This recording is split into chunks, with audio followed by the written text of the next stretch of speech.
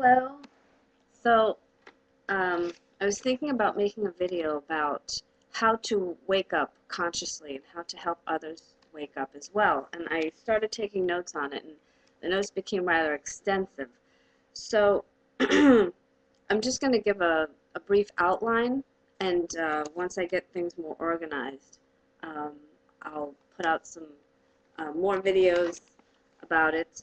But I just became really inspired to do this, so I'm here to share it with you. Um, First, I just want to say that to wake up consciously isn't something that takes much effort, or really any effort at all.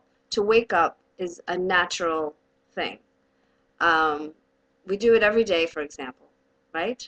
You're dreaming, and then either alarm goes off, or just you naturally wake up and you open your eyes and that dream fades away and you wake up to what you perceive as reality. Um, there is another level of awakening that isn't as literal as what I described.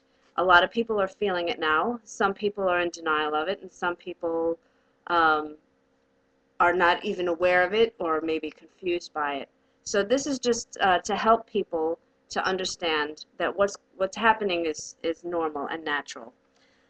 The first steps um, in this consciousness awakening is to simply become aware and acknowledge what's going on. Um, Simple enough.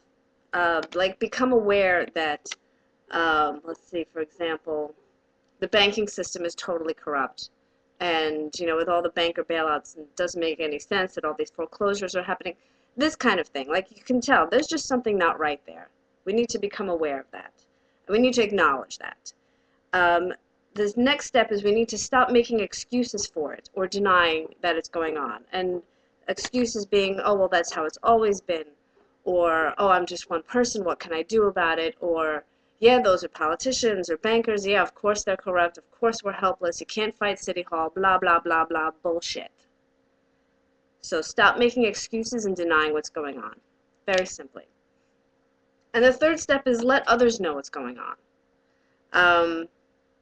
Because as an individual, yeah, you might feel helpless, like, oh, I can't, go to Washington, D.C. every day and protest, this ridiculous law that's being passed, like, just on my own.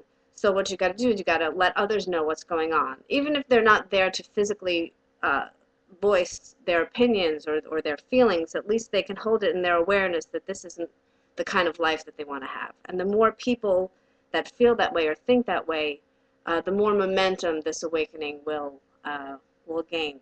I'll use the analogy of if you can imagine yourself as a candle, right? And you see other candles around you that aren't lit, and you just kind of very gently light the candle, and you don't lose anything. You're still burning bright and strong. You don't lose anything by giving your light away. You just illuminate another candle. And the more light there is, the more you're able to see. This is why if you really want to wake up and see what's going on, try and wake other people up. Don't worry if like they make fun of you or deny you or whatever. You're planting these seeds. You're planting these thoughts, these ideas into their head. Some people, I find awakening to be very empowering, and some people are afraid of that power because they're so used to giving it away that to take it back or to acknowledge that it's theirs puts some responsibility onto them that they're afraid of or they don't know how to handle. You can handle it. You can handle it. You can handle your power. Come on. Okay, 4 minutes, 23 seconds. So I got to, blah, blah, blah.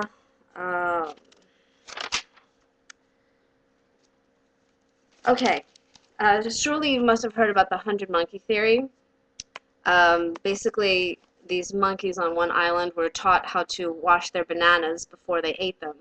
And once that small community of monkeys started getting into that habit, another community of monkeys on a completely either the other side of the island or on a different island innately started doing the same thing without anybody showing them how. So that in itself proves on some level there is a conscious connection between all of humanity. So even if you don't physically touch someone or speak to them directly, what you have to say and think has an effect on them.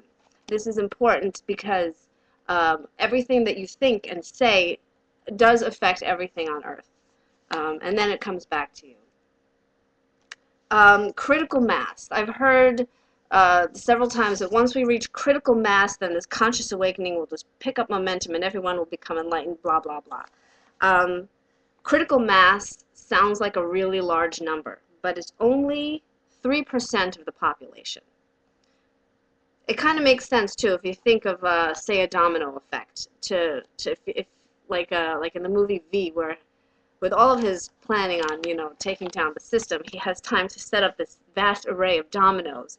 And with just one flick from one domino, it just sets off this beautiful chain reaction with this intricate, falling of the dominoes. And it was just, what needed to happen. One domino, 3% of the population. So don't underestimate the power of your words and your thoughts and who you are.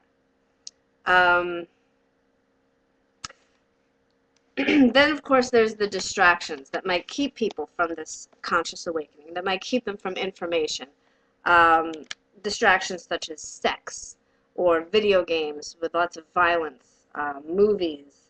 And, of course, this thing I called trigger words.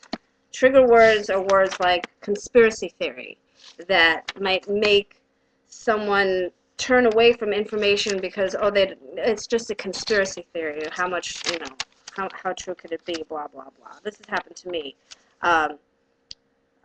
People have commented on either comments I've made on videos or whatever saying, oh, I looked at her channel and she's one of those spiritual people. So, la, la, la, la, la. What can I say? What can I say except for you do that? Trigger word, spirituality. Another one is that I find a big one is anti-Semite or Holocaust denier. These are big trigger words because it will definitely keep a good percent of the population from either listening to what you have to say or even liking you. An example of this would be the president of Iran, who I hear, oh, he's anti-Israel, blah, blah, blah, which, triggers something. But then I hear him say something about how he believes that 9/11 was an inside job. Now, I'm not one who likes to agree with anti-Semitic Holocaust deniers, but on that particular point, I kind of see what he's saying, And this is just, again, another example of how, on some level, we are all connected, no matter how high or low or how far apart or how different we are. Yeah. So I realized at that point, that's definitely a trigger word. It's also a word that has been used to describe David Icke, and which I find kind of funny because I've heard it on the news. Oh yeah, he's known, he's an anti-Semite and his writings are all anti-Israel, blah blah blah.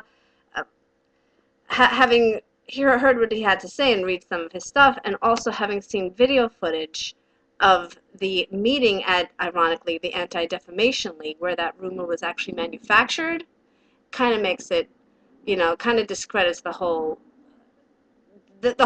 trigger word for me for anti-Semite. The next time I hear somebody, oh yeah, he's just an anti-Semite, I'm going to be like, oh, let me hear what he has to say that, he's got to be called that kind of name.